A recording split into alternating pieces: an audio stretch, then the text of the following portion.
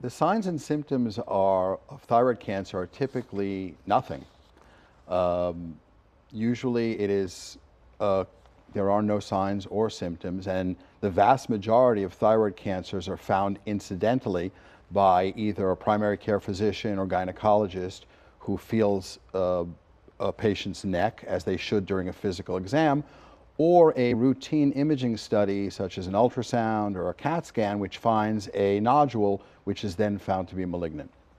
There have been stories about celebrities, other folks, maybe who've seen people on TV and said, you know, something's wrong with your thyroid. Can you really spot it like that?